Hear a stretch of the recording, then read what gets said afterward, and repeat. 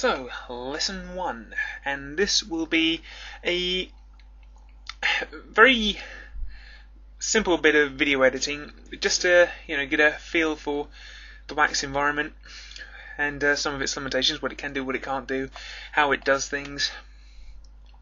So, if we're going to create a simple little video, we need some simple little video clips. So, add media files, and conveniently it takes me to the lesson 1 folder. We're going to be wanting the extra.avi and the intro.avi. Now, as I'm sure you've spotted now, Wax separates the video track from the audio track of any movie clips you import.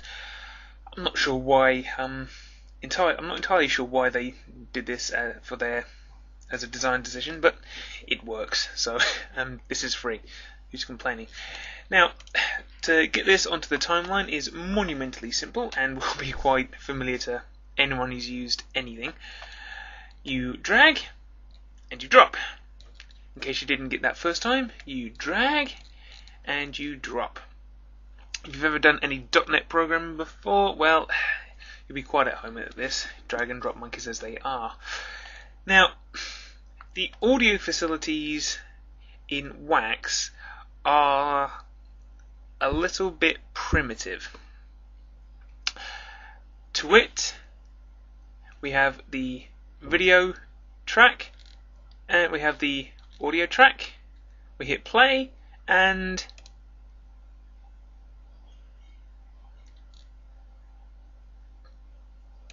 dead silence. Yes. For some reason it doesn't seem to want to play the audio track. Terror! No. A bit of playing about, and I discovered that if you move the first render area marker up and down a bit and then put it back,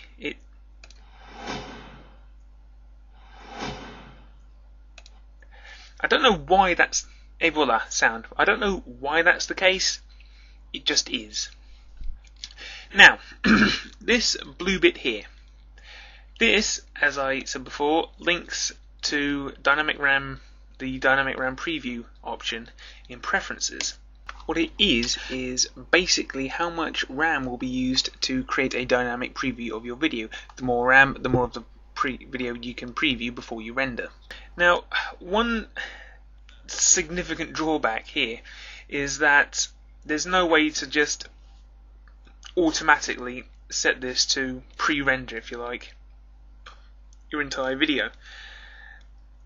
And this is not that much of a problem when you've just got what we're going to be doing here, which is a simple 2 second, when we're working with simple 2 second video clips that aren't going to have a lot of manipulation done to them. But when you're going to have perhaps 4, 5, 6 tracks all composited on top of each other, all implementing different video effects, it could start to, the jerkiness of your video preview may start to get a bit wearing. But never mind, this is free, and the more I use it, the more I actually quite like it. But let's continue.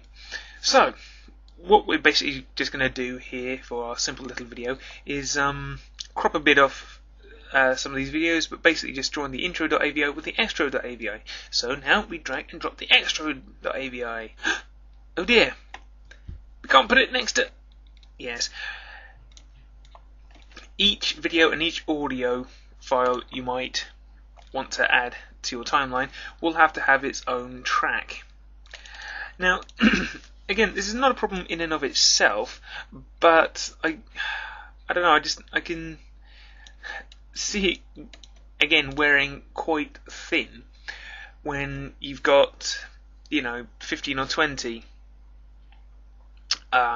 video or audio tracks, and having 15 or 20 separate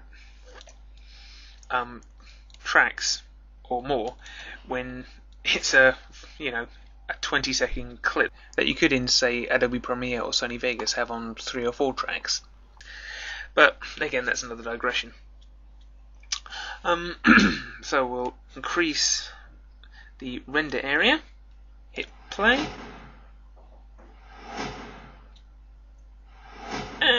And lovely, isn't it?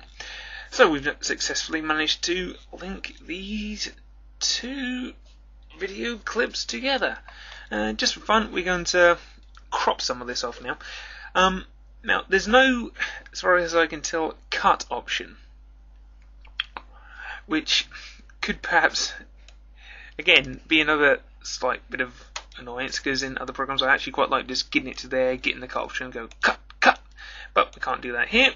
So what we can do is crop it thusly. No, get, damn your eyes. Alright, we'll take off a similar amount. No, that's better. Here and here, and we'll just move it down there so they overlap somewhat. We'll reduce the render area, hit play.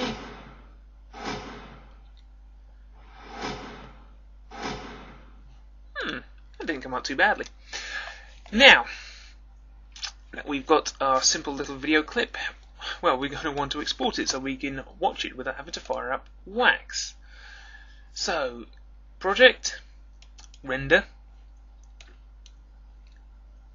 and happily it has rendered using the settings we had here, which in this case was just video.avi as the name, 320 by 240 at 24 frames per second, and totally uncompressed. Just in case something goes wrong, we'll quickly save that as lesson 1 project. And now let's find our video. Movie stuff. Wax tutorial, lesson 1 it should be. And there it is, video.avi. Open that with Windows Media Player, and our first lovely 3-second video clip.